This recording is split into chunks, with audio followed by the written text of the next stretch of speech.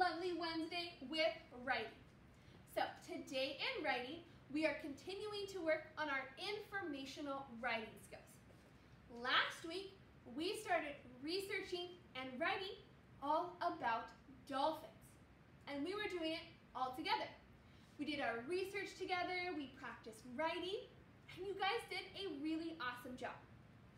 But to make sure that we can even grow our skills and make them bigger and better, we are going to practice researching again today. But you are going to be an independent researcher today. I'm going to guide you and remind you of the process, but you are going to be researching a sea animal on your own. And I'm super excited for you because we know the better our research, the better our writing will be. So it's super important and awesome that we get to practice researching again. So of course, that's going to go into our learning target, which says, I can research an animal and record new facts in my notes. So again, we're researching and practicing writing down everything we learned in our notes. So last week, how you used your notebook to record our questions and our notes that we learned, you're going to do the exact same thing. So make sure you have a nice paper or notebook out. You're going to use that at the end of our lesson today.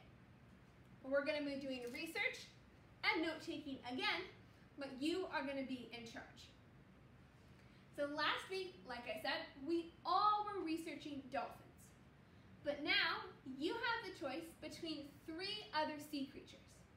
You get to choose which of these 3 you would like to research.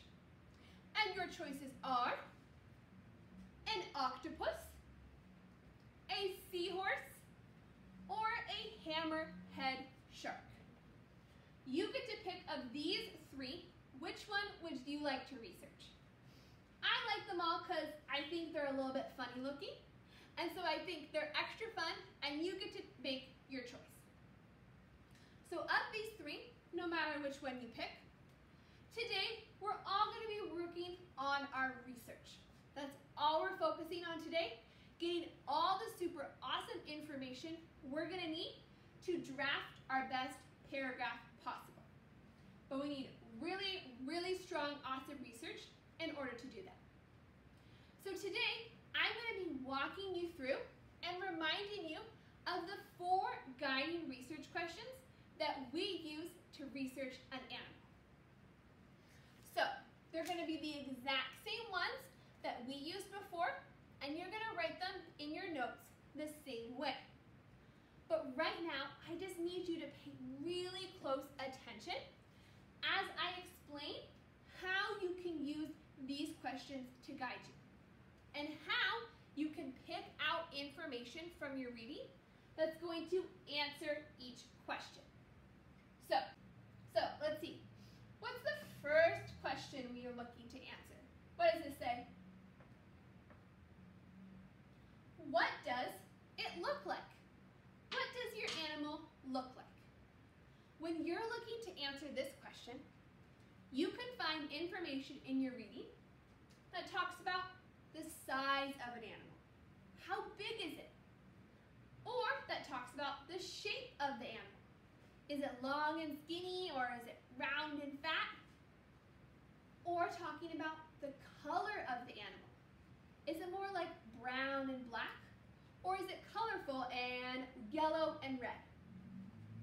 The size, shape, and color of the animal all answer the question, what does it look like? And as you're reading these stories, you might see titles or headlines in the books, and those headlines, depending on what they say, are going to clue you in to the information you're about to read. So if you're about to read, what does it look like? You would see a title that might say, description. They're going to describe the animal to you. Body. What does their body look like? What parts is it made out of? Or appearance. Something's appearance is what it looks like to others. So appearance is a great great vocabulary word when we're talking about what something looks like. So these are all clues you might be able to pick out of your reading when you're looking to answer our first question. Okay, what about our second question? How can we answer, what does it say? Where does it live? Where does your animal live? When you're looking to answer this question, you can look for information such as where in the world. So what's the exact place? Does it live near the Arctic? Does it live in warm waters near Australia? Or does it live here, near the United States? Where in the world can tell you a lot about where the animal lives. Or what kind of home does it have? What is its home made of? Seaweed, rocks, sand, just water? What kind of home does this animal live in? That's information that can answer this question. And as you're reading, some titles that might clue you in to this living situation is habitat. Habitat is a vocabulary word that talks about the kind of place an animal lives. It's habitat. Or environment. The environment an animal sets it up in is where. What does it have? So habitat and environment are two big clue vocabulary words when we're talking about where does it live. Okay, there's a lot of awesome clues that you can take with you as you're answering our first two questions. Okay, but before we keep going, let's give ourselves a little break on this writing lesson. So stand up, and I have a yummy question to ask you. It made me really want some. Would you rather have orange juice or apple juice? Both of these sound so good. So orange juice, you're going to move side to side. Apple juice, you're going to move front to back. What do you want right now? I really want some orange juice. So I'm going to move side to side. Are you ready? Here we go. 1, 2, 3, 4, 5. There we go. Good job moving. Okay, come sit back down. Get those big listening ears on, and let's keep chatting. But what about those second two questions you're going to answer? What is our third question? Can you read it? What does it eat? What does it eat? When we're looking to answer this question, we can find information about the food. What's the exact food? Is it other animals? Is it plankton, crabs?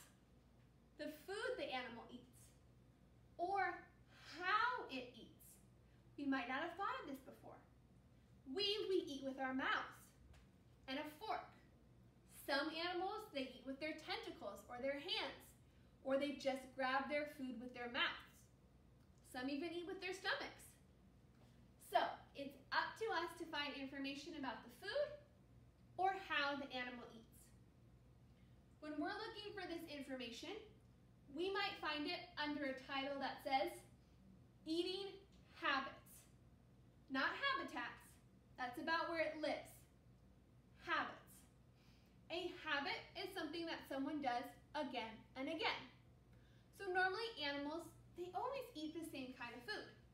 So their eating habits would be what do they eat every day. Or we could see the word diet.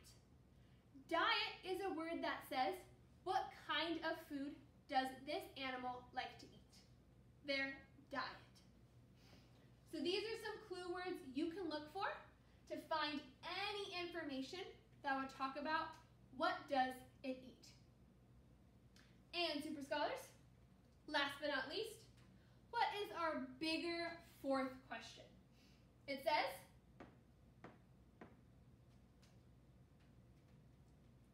what other facts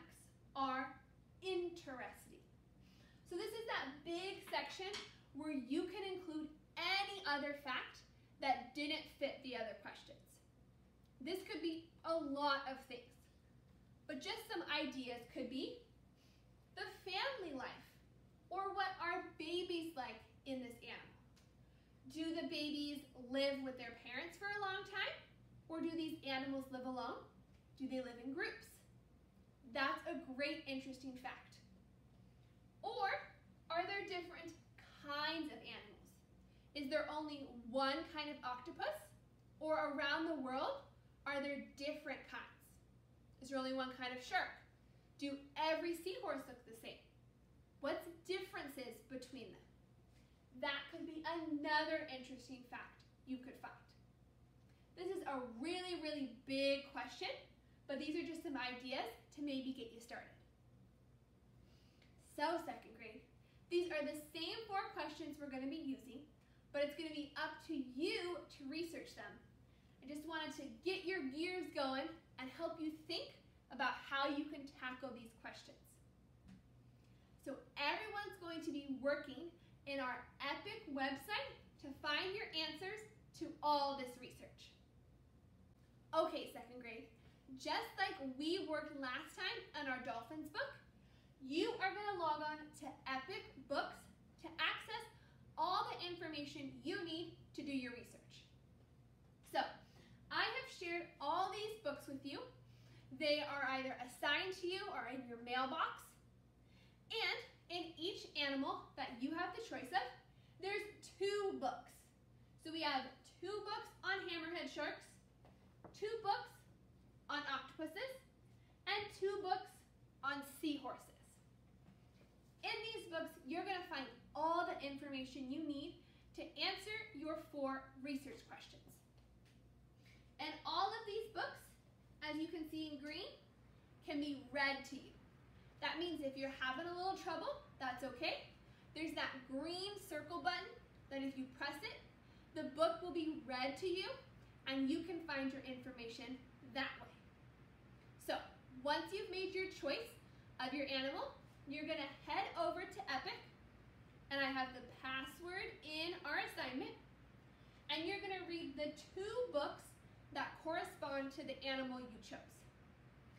After you've read the 2 books that I've assigned to you, you can go and find other books if you would like more research.